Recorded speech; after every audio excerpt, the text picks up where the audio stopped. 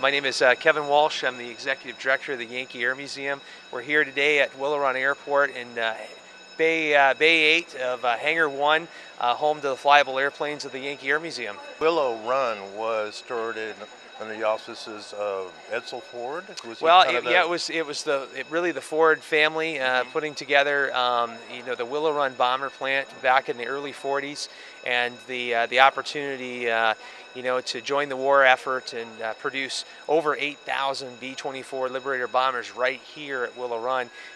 So they were limited to 24s. That's all they. That's all they. The factory was designed for B-24s. It was actually designed for other bombers in the future, but all that was produced here were B-24s, and they were produced at an incredible rate of a bomber an hour, which said no one could ever have done that. Well, the Ford said, yeah, we can do that. Well, that's over 2/3 of the total production of 24s for the whole wars. I remember it's like 12,800, something like that. Yeah, absolutely. There's only 6 17s right now that are currently flying. Well, they're actually flying rides. So you can't get a ride in a B-17. As easy as you can go get a ride in something else. Right.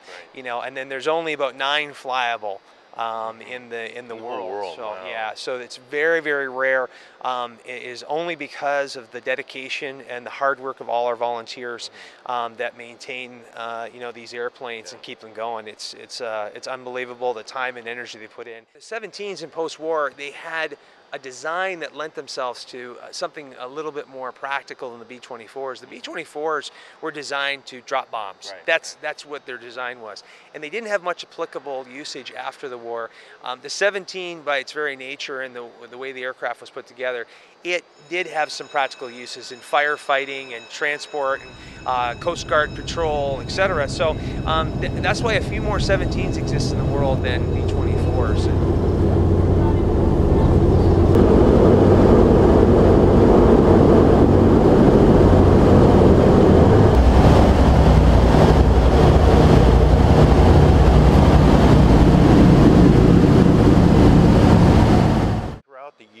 Locals, people throughout the state and tri-state area, when can they come and fly in the B-17? How often? We actually start flying the beginning of May and fly all the way through to October.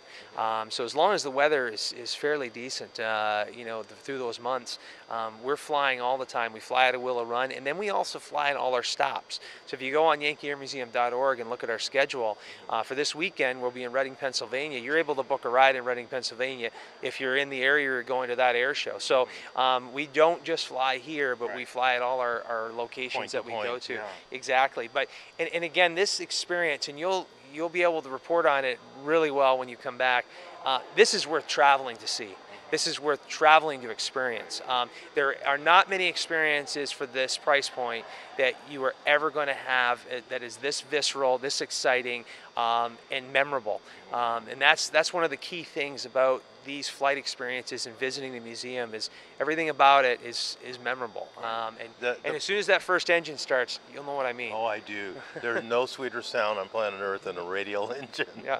Absolutely. I mean, we live to hear the noise. And the other thing is there's hardly any museums, aviation museums around in this region that regularly fly these type of airplanes. So that's another thing, and it's a reason to travel and to have people come into Southeast Michigan, come to Washtenaw County, the Ann Arbor area, and experience this, because you can't go anywhere else to get a B-17 ride in this part of the nation.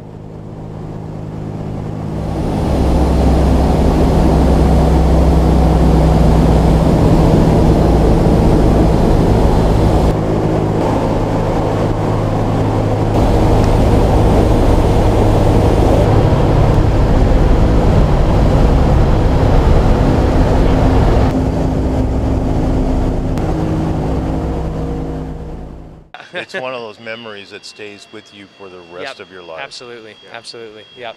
Some total that part's greater than the whole. Yeah.